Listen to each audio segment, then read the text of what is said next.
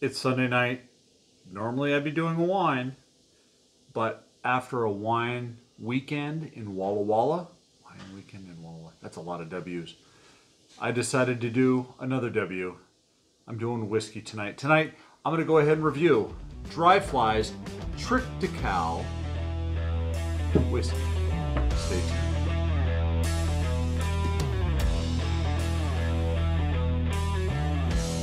Hey, this is Scott, and you're tuned into the Rookie Wine and Whiskey Enthusiast channel, YouTube's primary channel for Washington State wines and spirits, but not exclusively. But tonight, yes, it's Sunday, and normally I do my whiskeys on Wednesday for New Whiskey Wednesday, but I just got back from Walla Walla, Washington, where it was fall release, and I wanted to do a whiskey. I've been drinking wine all weekend, and to be honest with you, I needed to cleanse my palate with something completely different. And I couldn't think of a better whiskey to try that with than with Dry Fly's Triticale 90 proof whiskey. Now, Triticale, what is Triticale? Triticale is a hybrid grain that was developed in Scotland in the 1800s that is a cross between wheat and rye.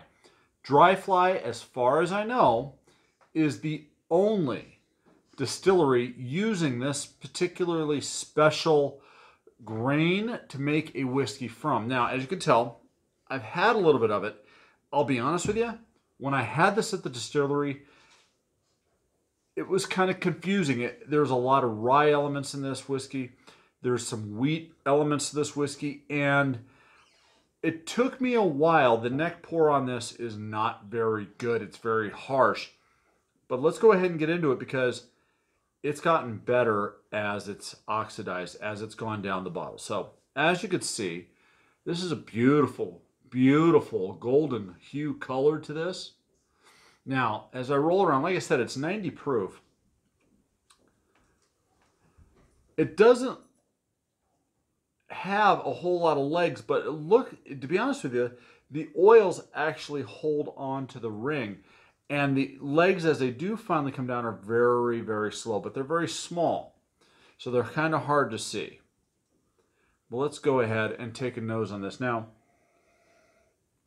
right off the bat, you're going to get a lot of fruit on the nose. This is not a wheat whiskey or a rye whiskey or anything like a bourbon with corn where you're going to get cherry and things like that. No, this is... I'm getting circus peanut as a kind of a creamy note. I am getting apple. And it's not a mild apple too. I'm talking, this is a bright red apple note on this. Now, I also do get a little bit of your caramel, your toffee notes that you would normally see in a wheat whiskey. Now this, by the way, I have to let you know, this is barrel aged for 4 years. I believe Dry Fly primarily uses a char level 3 barrel. And I don't hold me to that, but I believe that's what they told me that they use. Excuse me. All right, now, this is where the bait and switch comes in. Let's go ahead and take a sip.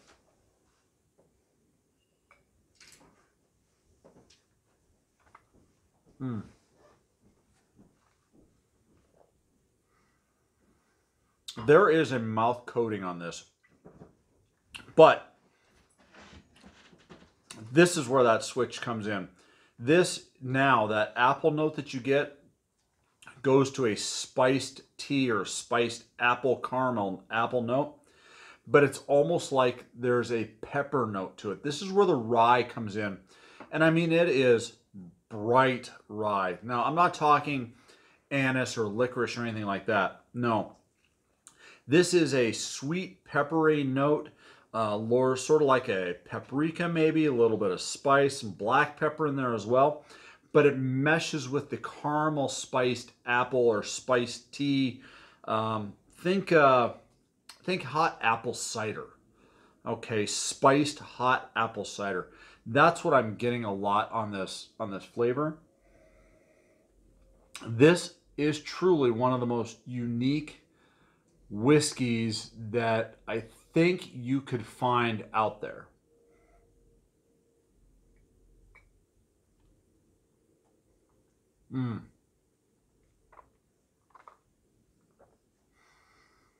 Most definitely. And that pepper note really comes in on the finish.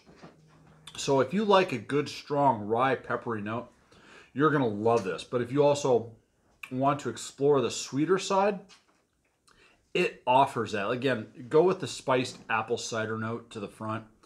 Now, I will tell you this. The neck pour on this whiskey is not good. It is harsh. It is disjointed. You do have to get past the neck pour on this and get down past the shoulder. But it is a unique whiskey. Same along the lines of Garyana. The Garyana that I reviewed, and I'll go ahead and post a link to that. Now, I did review their wheat whiskey last year, and I'll also post a link to that as well. But when it comes to unique whiskeys, you know, Westland has their Garyana. Dry Fly has their Triticale whiskey. This whiskey is not for the person who just wants an easy sipper. This is something where you can go ahead and take this and you can literally sit for an hour and explore and see where this takes you and the pros and the cons. So that being said, what am I going to rate this? I really can't rate it like a rye, or I really can't rate it like a wheat whiskey. This really kind of is a standout whiskey by itself. You know, this is a solid, I mean, this is above a 90. This whiskey is unique. I would put this up where actually close to as unique as, say, Iron Root Harbinger's corn whiskey and what they've been able to do. I'm going to give this a 91. This is a solid 91. Will I buy this one again? You bet. Am I going to pour this for a lot of my guests? No. I've got some friends that I think would really enjoy this because they've got the complex palates, but this is not something I'm definitely not introducing somebody who's new to whiskey with this particular brand. So anyways, that being said, if you guys like this, please go ahead and hit the thumbs up. Please, if you've had Dry Fly's Triticale before, let me know comments down below there. Let me know if have you had this. Do you think my tasting notes are off? Do you think I'm spot on?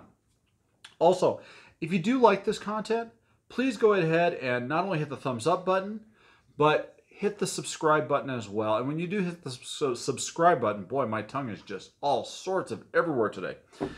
When you do hit the subscribe button, go ahead and hit the bell icon as well. That way, when I do upload these types of videos, you are going to be notified. That way, that's because that's how YouTube's goofy algorithms work. So that being said, please let me know. Is there another whiskey that you guys would like to have me try that may be on the weird and funky list that maybe I can keep an eye out for? Please let me know that as well. As always, please drink responsibly, and life is too short for either bad wine or bad whiskey. Salant.